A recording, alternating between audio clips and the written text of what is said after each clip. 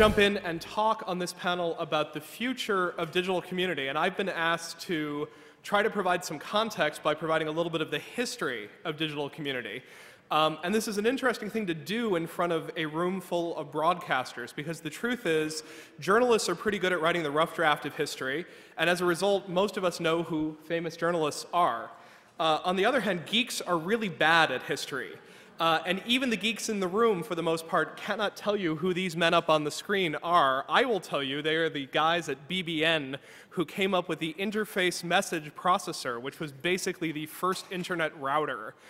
These guys, not Al Gore, are the actual fathers of the internet.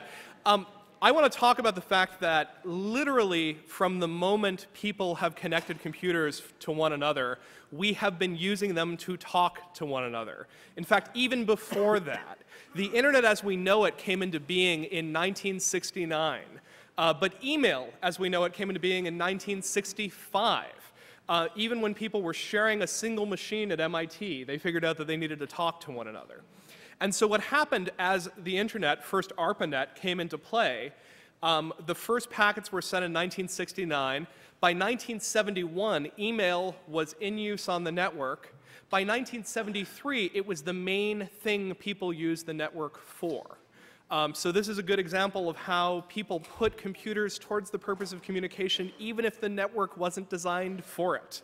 And what you're looking at up here is the very first internet mailing list in 1975. And it will come as no surprise to any of you that the second message sent out on the first internet mailing list is an apology from the system administrator for the fact that he's doing a lousy job of keeping up with everybody's concerns. Some things really don't change over time.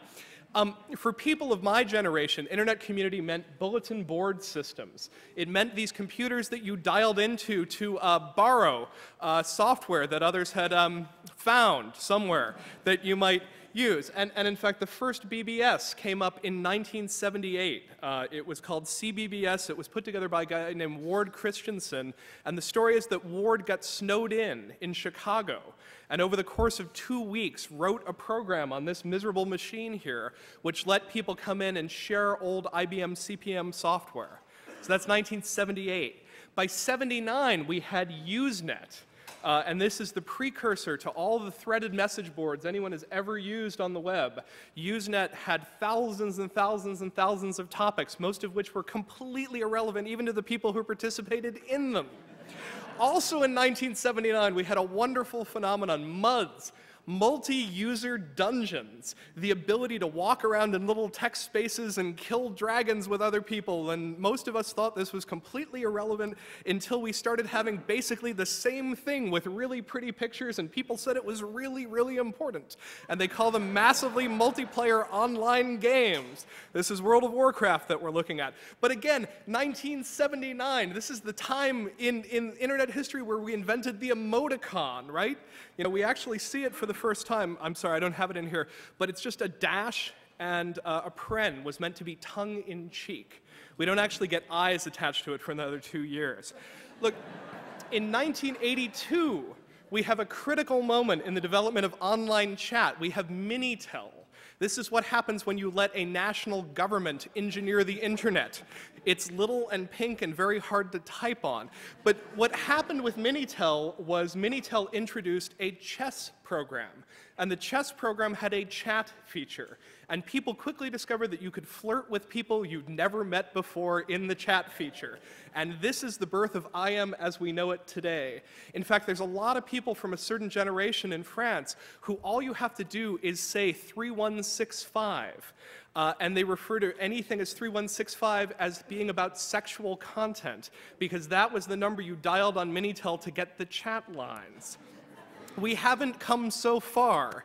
In 1990, we get the World Wide Web, and some people start realizing that this is something that isn't just used by people who look like me. And this is the first homepage we get at CERN. It actually looks very much like this today. In 1995, we suddenly have companies like GeoCities and Tripod allowing anybody to build pages that should look like this and instead end up looking like this. And despite the fact that in 1995 most of the web does in fact look like this, we have in 1997 people dedicating themselves to trying to find the best within this mess and putting it together in something that they call weblogs, where they're annotating what they think are the best bits of it. And by pointing all of these blogs at one another, we get this sort of emergent community of people pointing to one another. If everyone stands here and points to somebody else, we basically get the same sort of community that we're used to having in the blogosphere. You can all try it right now. You're now a blogger. Ward Cunningham, 1995, figures it's not enough just to have one person edit a web page. Why not have everybody edit a web page? Which sounds like a phenomenally stupid idea until you try to run an encyclopedia on top of it, which works remarkably well. And it actually turns out that if you put dozens and dozens and hundreds of monkeys together in a room, they actually write encyclopedias, and they're pretty good. So why now, at the end of this internet history, where I'm trying to make the point that a lot of the really interesting community stuff was invented in 1982 or 1979, are we all suddenly paying attention to it? The simple answer is that there's a whole lot of graphs that look like this one. This is the graph of hosts connected to the internet, but you could make a graph of total internet connectivity. You could make a graph of total number of web pages. You could make a graph of total number of web users. They all look more or less like this one.